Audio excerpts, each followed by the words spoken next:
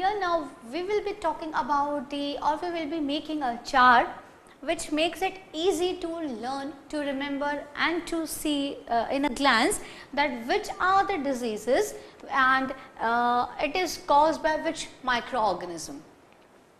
We know that microorganisms can be divided into certain groups like bacteria, fungi, viruses, protozoas, and we will be discussing in that manner only. So, a chart of diseases in humans along with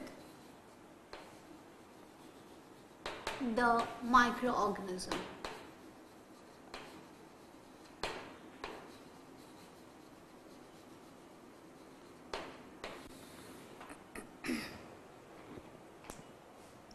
First of all,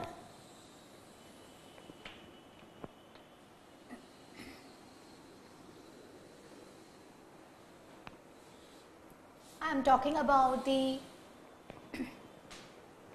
name of the microorganism, name of the microorganism. I am writing in short, or I am writing MO, or I will just write microorganism, and name of the disease, name of the disease. Now first of all,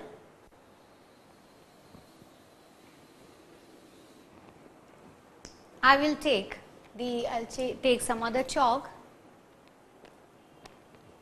and I will write over here bacteria. That means the diseases which are caused by the bacteria.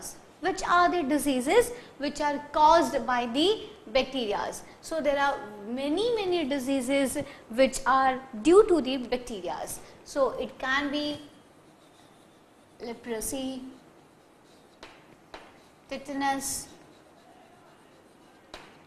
tuberculosis,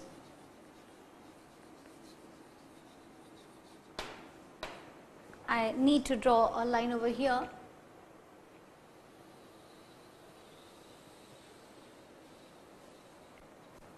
So, it can be diphtheria, it can be cholera. All these diseases are caused by the bacteria. I know there are many more diseases, but if you write these many diseases also in the exam, when it is asked in the question that explain or just write the names of the diseases caused by the bacteria. So, at least these diseases if you write, you will be quite it will be quite easy for you to score. Now, next I will be talking about the viruses. Just now we have discussed the viruses and the diseases which are there due to the viruses are mumps, polio, AIDS, conjunctivitis,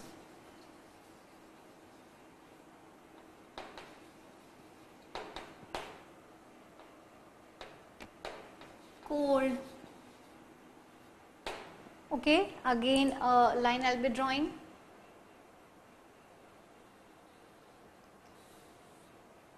So, these are the diseases which are due to the viruses. Again, like very normal diseases like cold, okay, and very dreadful disease like AIDS if we talk about. Even I can write many over here like chicken pox,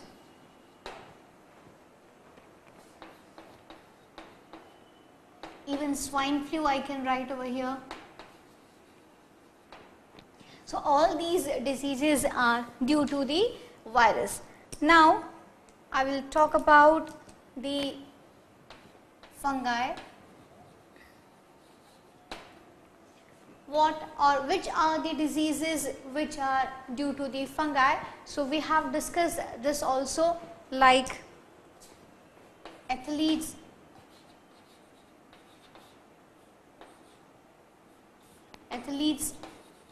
foot, ringworm, and even like eczema. All these diseases are due to the fungi. I am talking about the diseases. Just now I am talking only about the human beings. Now bacteria are responsible for which disease, viruses are responsible for which disease, fungi are responsible for which disease, and now lastly I will be talking about the protozoans. If I talk about protozoa,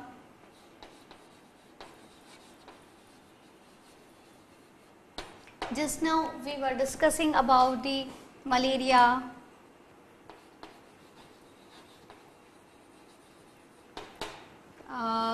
dengue, maybe sleeping sickness,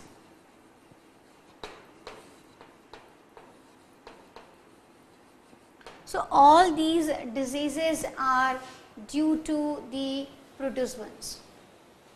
So even if you just read the chart once and twice, you will be able to write properly that which disease is caused by which microorganisms, as I am discussing about the diseases in human beings. Now I will be discussing about the diseases in animals. So diseases in animals.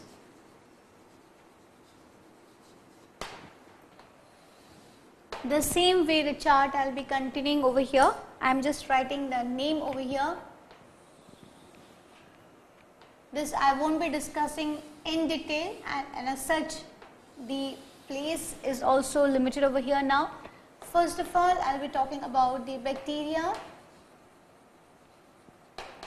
and bacteria are responsible for the diseases like anthrax. So anthrax is a very common disease in the animals, and even tuberculosis. Now anthrax is the swelling of the organs and the milk, giving the capacity to yield or to give milk get reduced.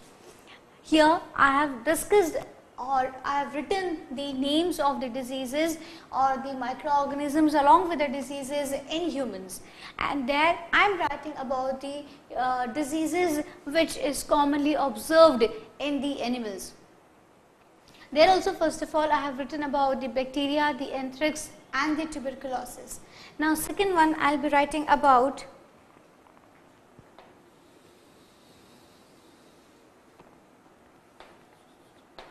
now. Here the diseases are like somewhat same, like bacteria are here also are responsible for causing tuberculosis. Here also when we talk about in the animals, the tuberculosis can be seen. Now here I will be talking about the virus next, and when we talk about the virus in animals, the foot and the mouth diseases are very common. Foot and mouth diseases. So viruses are responsible for causing certain diseases which can be seen in the foot or the mouth. Now next I have discussed about the fungi over here, and here also I will be discussing about the fungi. So aspergillosis is the very common disease which is found in the animals, and this is due to the fungus. Here I am discussing about the diseases which can be seen in the human beings and in the animals. When we talk about the diseases like diphtheria, cholera, tuberculosis, tetanus, and even the leprosy, and even the cholera, typhoid, all these diseases are due to the bacteria. All these diseases are due to the bacteria. Now when we talk about the viruses, so just now also we have discussed that there are very common diseases, and the one which we often suffers from, like the cold, very often we suffer from cold. But there are certain diseases which are very dangerous, like AIDS. Who is responsible for this? So definitely the viruses are responsible for such kind of diseases like mumps, polio, AIDS, conjunctivitis, even the cold, chickenpox, swine flu, and many more.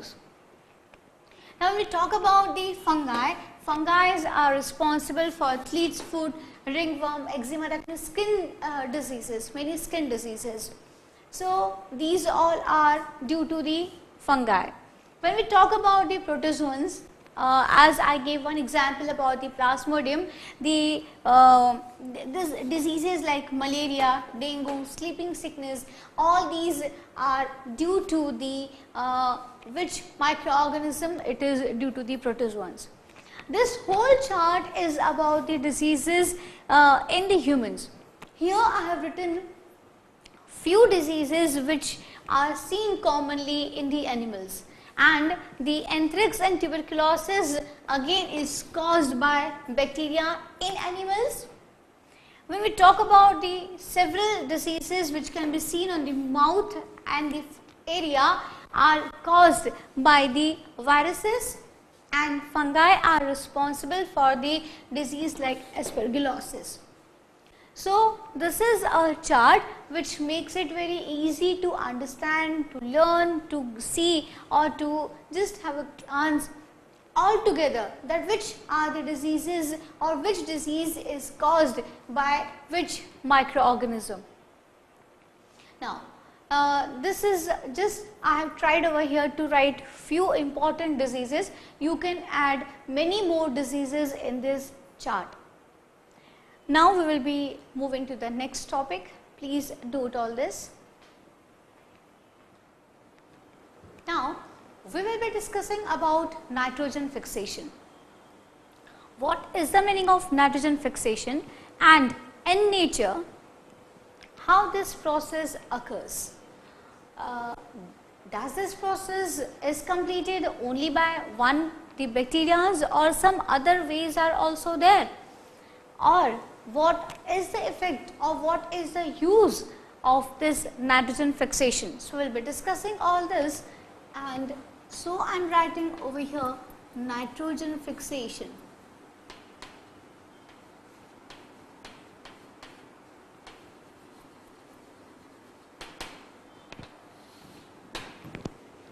What is the meaning of nitrogen fixation? The process of conversion of nitrogen into its compounds, mainly nitrates, which can be consumed by the plants easily, is known as nitrogen fixation.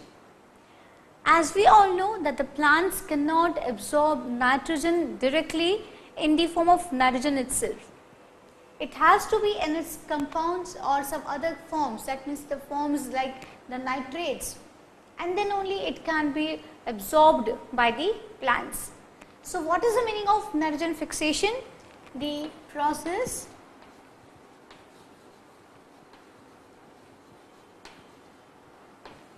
of conversion of nitrogen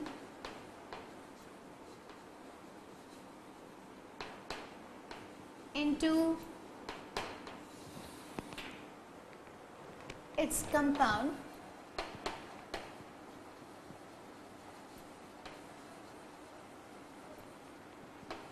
mainly nitrates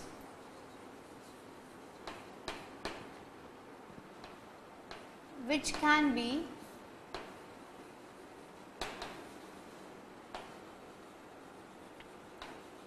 which can be directly absorbed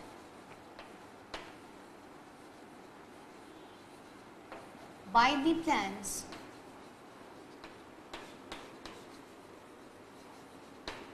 is called as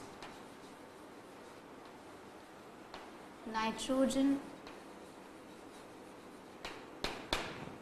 fixation.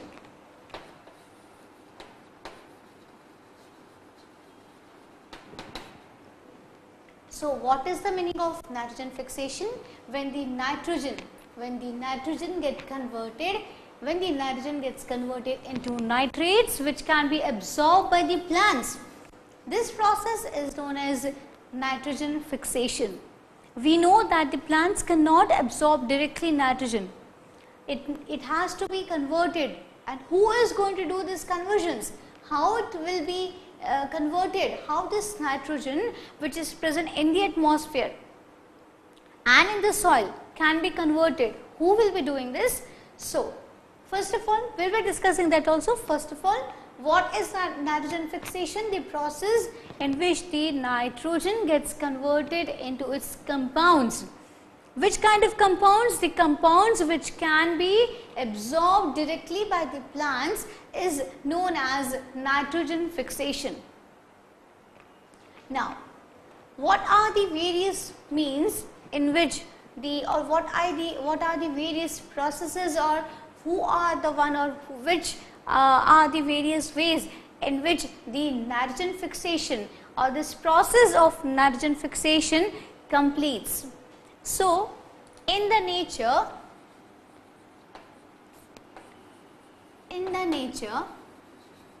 nitrogen fixation also occurs due to lightning. In the nature, nitrogen fixation, I will write full form only, nitrogen fixation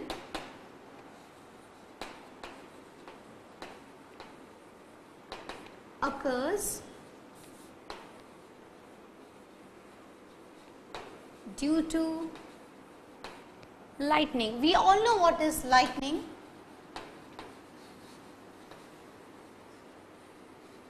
Now, what happens when the lightning occurs in the atmosphere? When the lightning occurs in the sky, what happens? What is the process of what actually happens that nitrogen get converted into its compound? So, during lightning, first of all, the temperature increases, right? During lightning, when the temperature is high,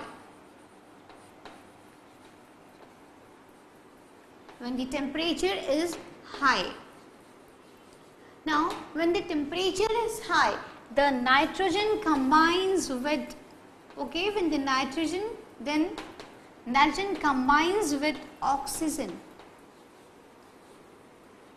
and then the nitrogen oxide is formed, or oxides of nitrogen are formed. And along with the lightning, when it rains, these oxides get dissolved. These oxides get dissolved in rainwater. It gets dissolved in rainwater, and very, very dilute nitric acid is formed. HNO3 is formed. There is no place to write. I have to write what I am writing. When temperature is high, nitrogen combines with oxygen and oxide is formed. Nitrogen combines with oxygen and its oxide is formed. Now, this oxide gets dissolved in rainwater.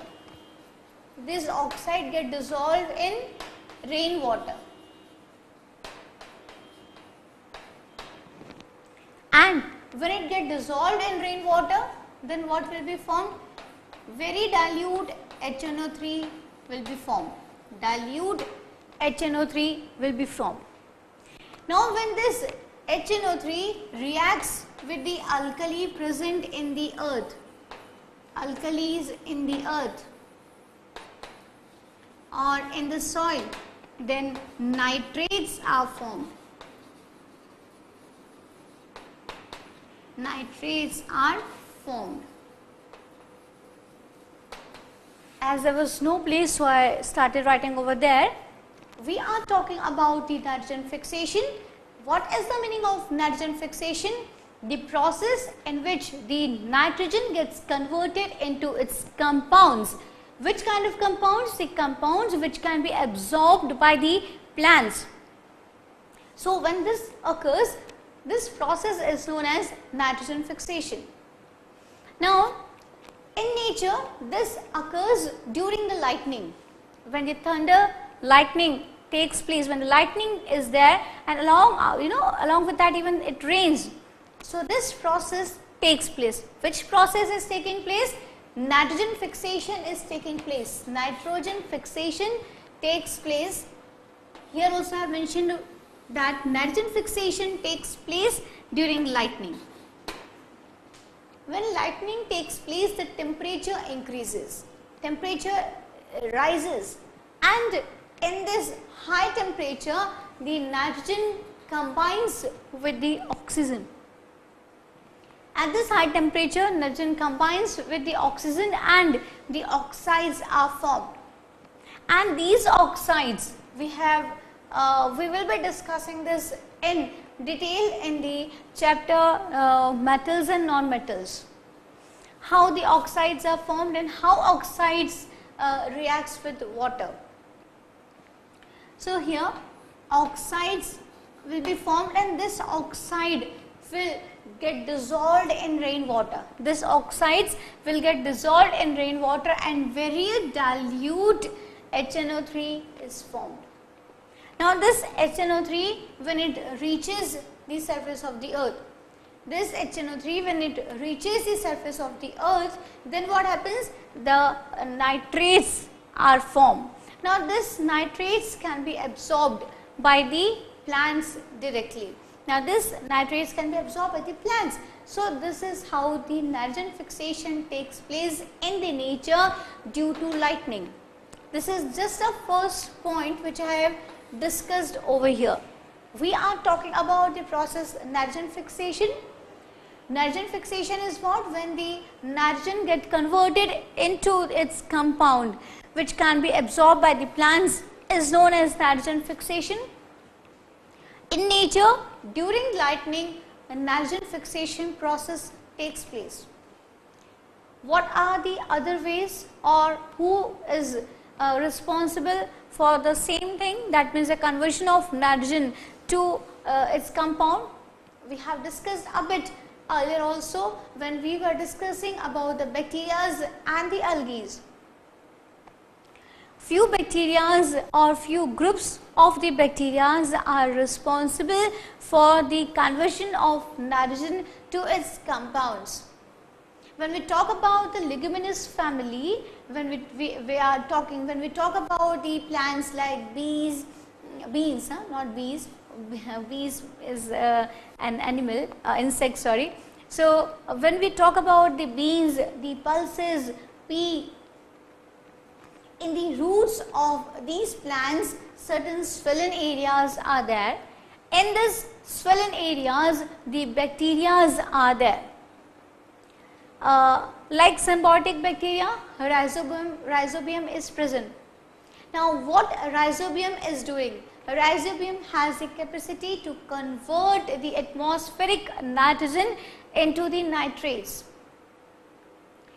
And these nitrates can be absorbed by the plants from the soil. There are certain algae also, blue-green algae or the certain algae like nostoc and anabaena, which are also responsible for this nitrogen fixation. So this is how the nitrogen fixation process takes place, and the nitrogen becomes available for the plants in the which form? In its compounds which can be readily absorbed by the plants. here I have written about the nitrogen fixation which takes place in lightning. Now definitely I want to discuss about the second which is done by the rhizobium bacteria and also by the blue-green algae. But as there is now I will have to rub this, so I will just rub, and then again we will be discussing about the rhizobium and the algae which are responsible for this nitrogen fixation in the nature. And then we will be discussing about the nitrogen cycle. So please note this, and I will be continuing this. We will be going to the second and the third way how the nitrogen fixation takes place in the nature. Here we have discussed the first method, that is lightning, and now we will be discussing about the second, like by rhizobium bacteria or the symbiotic bacteria rhizobium, or there are certain another bacteria also which is responsible for the nitrogen fixation. Now what this rhizobium bacteria is doing, rhizobium bacteria also converts nitrogen into nitrates and is responsible for nitrogen fixation. Now along with this rhizobium bacteria which are present in the leguminous family, or say example in the beans, in the pea, or in the pulses, roots. The bacteria which are present in the leguminous family in the roots, these bacteria have the capacity to convert the atmospheric nitrogen into the, they convert this atmospheric nitrogen into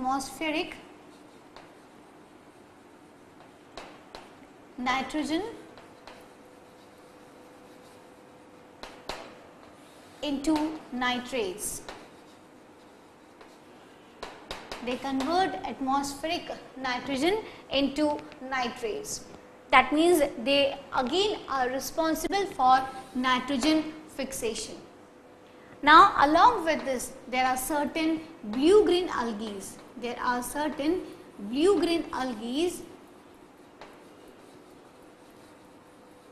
These blue-green algae are also responsible for nitrogen fixation.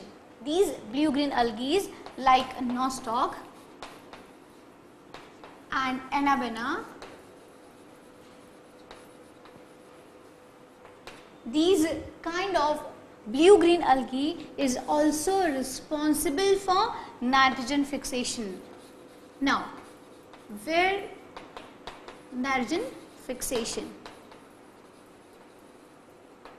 Now, when the nitrogen fixation is done either by the bacteria or by the blue-green algae, when the nitrogen fixation in the nature is done by the bacteria or the algae, then this nitrogen fixation is known as biological fixation. Then this is known as biological fixation. So we can say that the rhizobium or certain bacteria, I can put this in the brackets. So bacteria, certain bacteria and blue-green algae are responsible for nitrogen fixation. What is the meaning of nitrogen fixation? The conversion of nitrogen into nitrates. That means during the lightning also the nitrogen gets converted into the nitrates. How it is getting converted? The temperature is very high. Nitrogen reacts with the oxygen. Its oxides are formed. Oxides dissolve in the rainwater and the very dilute acid is formed. These acids or this acid when reacts with the alkalis which are present inside the soil, then what will be happening? Then the nitrates will be formed and it will remain in the soil and it can be absorbed by the plants. Now along with this there are certain bacteria and certain blue-green algae which are responsible for the nitrogen fixation. Again, what is the meaning of nitrogen fixation? That means I am saying certain bacteria and certain blue-green algae are responsible for converting nitrogen into nitrates. That means there are certain bacteria and blue-green algae which are responsible for biological fixation. Do not get confused in this word biological fixation. When the process of nitrogen fixation is done, or when the nitrogen fixation or when the nitrogen is fixed by the bacteria or blue-green algae, then it is known as biological fixation. So, these are the various ways how the nitrogen fixation takes place in the atmosphere. These blue-green algae can be mainly seen in the paddy fields. Rice I am talking about. So, this can be seen or found in the rice fields. So, these are the various ways how in the atmosphere nitrogen fixation takes place. We have read about the nitrification, ammonification previously also. Previously, in that means in the previous chapter we have discussed, when we were discussing about the uses of the bacteria, we have discussed about the nitrification, about the ammonification also. Why I am saying this now? Because now we will be discussing about the nitrogen cycle. Now this is the almost like a connecting part of this nitrogen fixation, and so it will be easy to understand if we understand the meaning of the nitrogen fixation and few more things. So again, while discussing the nitrogen cycle, we will be discussing all those points also. So please note this, and now we will discuss about the nitrogen cycle. Please note these points.